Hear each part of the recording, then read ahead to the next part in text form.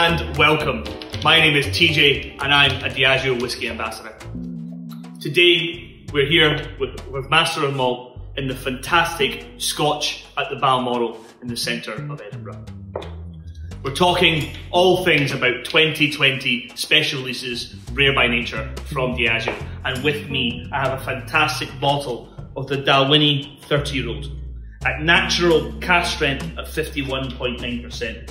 Dalwhinnie is the most picturesque distillery in Scotland.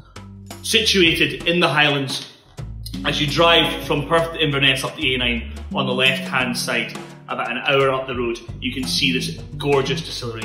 Fantastic, phenomenal white building with these shiny copper pagodas high in the sky. Dalwhinnie is the coldest distillery in Scotland, averaging around about 12 degrees all year round. The reason for this is it's also the highest in altitude at a little over 1,000 feet above sea level. This cold temperature activates those worm tubs so well, with this cold water, freezing cold water sitting around the worm tubs that condenses that spirit from the stills back into liquid spirit instantaneously, giving us this gorgeous and amazing viscous liquid. Here on the nose, it's definitely prominent with toffee, creme brulee, large hints of vanilla, and that underlying tone of spice like star anise and cinnamon. It's absolutely phenomenal. When we go in for a little taste, those 30 years that it's been laid down for in the refill American hogshead casks, it's important to respect those 30 years and take your time when you have a little sip.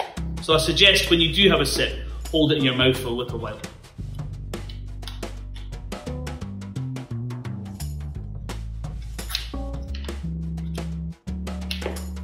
Normally, I would suggest with natural cask strength whiskies, adding a drop of water.